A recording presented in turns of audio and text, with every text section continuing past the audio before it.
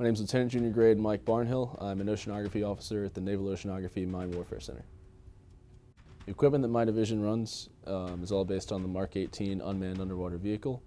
So we take that out on a combat rubber raiding craft, drop it over the side, and it collects side scan sonar data that we bring back, do post-mission analysis on, data fusion with different software that we have developed for that purpose here at NAVAL. The unmanned vehicle is essential to NAVAL's mission set. We don't have any other way to get down and get the level of fidelity that we can see with UUVs from any manned system. And unmanned systems in general, anytime that you can field one of those, you're taking a sailor out of harm's way, which is very important to us. Yeah, using an unmanned system to keep our sailors safe with the mission set that we have at NAVAL is essential, because we can launch an autonomous system like the Mark 18, operate it from hundreds of meters away.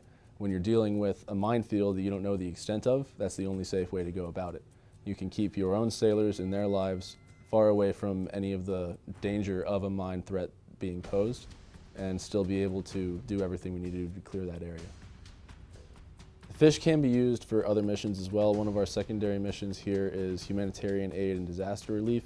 If a port gets damaged in a storm or some other natural disaster, NAVAL can be the first team responding in to try and sonify the bottom of that port, try and see what kind of obstructions are there for larger vessels that need to get in, get the port up and running again, and help the people who were affected by the disaster.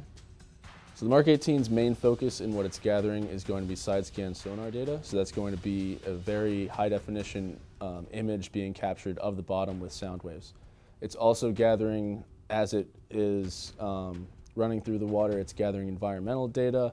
You're getting conductivity, temperature, depth and pressure, all that kind of stuff. All kinds of different metadata like that we can pull off of it and then use for any kind of data analysis that we want to do later on our mission. So once the data has been collected, we bring all of it back here. Imagery can be used for training on our newer sailors that haven't actually been out to collect all that kind of stuff. The data itself is very helpful for establishing a baseline for future mine warfare surveys of an area. If you see an object down on the bottom and then a couple of years later you're trying to see if there are any mines in that area, you can compare that imagery to the stuff that you've already taken to the database that we maintain of those mine-like contacts and say, oh no, that's a tire. I saw that 2 years ago. We don't need to worry about that. And that just speeds things up when you're trying to clear a port, trying to finish an exercise, trying to make sure that any kind of threat is actually dealt with as soon as possible. If you can knock those off of your list when you see something down there, that always speeds up the process. I think my favorite thing about NAVAL is being able to lead a small team of sailors. We travel all the time. I've been to more continents than I can even remember right now since joining up a couple of years ago. And when we head out, we'll have a mission commander who's in charge of maybe 3, maybe a dozen sailors, and being able to head up those exercises, being able to work closely with your own team and develop all of that stuff is wonderful. The Navy's mission can't be carried out without safety navigation, safety of flight.